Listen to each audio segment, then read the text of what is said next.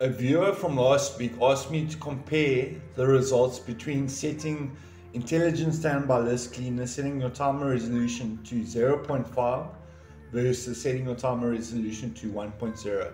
So this isn't going to be a long video. That's what I'm testing. So let's get to my results. So guys, while you're at it, just smash the like button. If you're not subscribed to the channel, please subscribe. Really will help with the algorithm. But let's get to those results.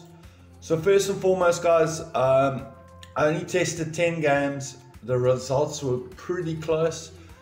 In my opinion, a 0.5 is a better timer resolution than 1. Maybe some people could say 1 is more stable, but in my testing, I actually found that 0.5, whereas it gave you slightly lower average FPS, but marginally so, it gave you slightly better 1% lows, and as well as 0.1% lows, but we're talking about a couple of FPS here or there.